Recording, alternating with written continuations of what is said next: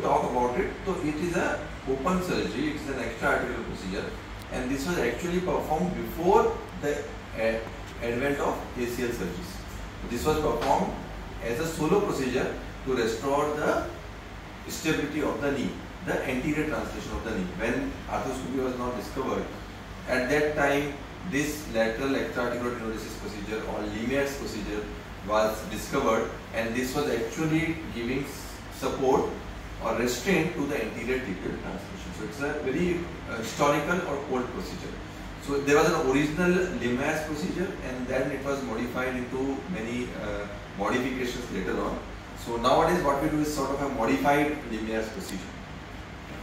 The concept of this procedure is basically, it's a lateral extra-articular tenodesis. So what we do is, this is the tensor fascia lata, and we use a strip of the tensor fascia lata, because the tensor fascia lata actually attaches on the lateral femoral epicondyle, and we use a strip of the lateral the tensor fascia lata and attach it to the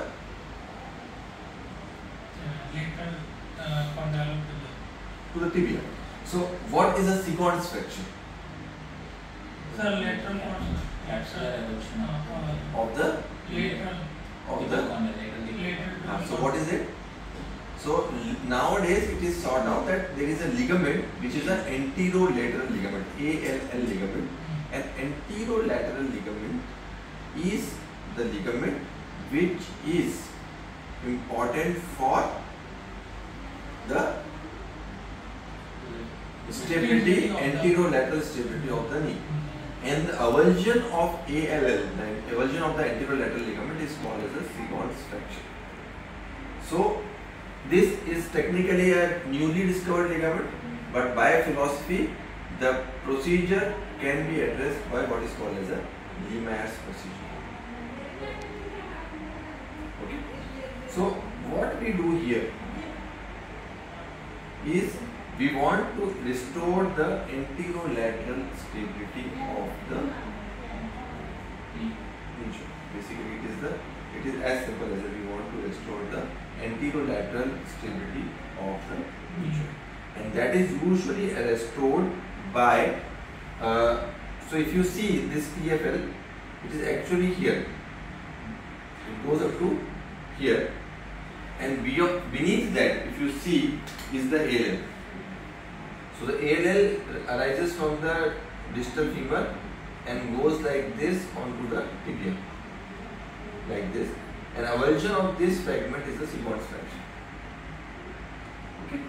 Now what we do here in a lemaire's or a modified lemaire's procedure is, we take a strip of this TFL. So this is a broad, TFL is a broad strip. So we take a 1 centimeter broad strip like this and harvest it from the up. Okay, and then we can do it two ways. We need to identify, when we do this harvest, then if you look at the sideways, so this is the LCL.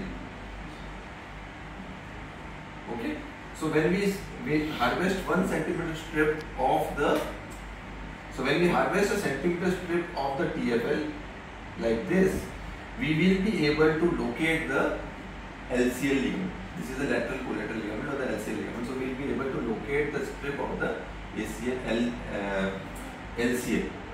And you can do two ways. You can, then you identify it, you pass your artery beneath it, and then you can pass this TFL strip under the LCL and fix it up at this location. Or there is one more modification, you can pass it underneath it and tie over itself. You can pass the TFL underneath the LCL and tie it over itself. That is one modification. And the other modification is, you pass it beneath the LCL and fix it up at this level. And you can use your, this fixation is little bit tricky. So you can use a interference screw, you can use a staple, or you can use an anchor. My personal preference for these kind of cases is a anchor fixation. Why?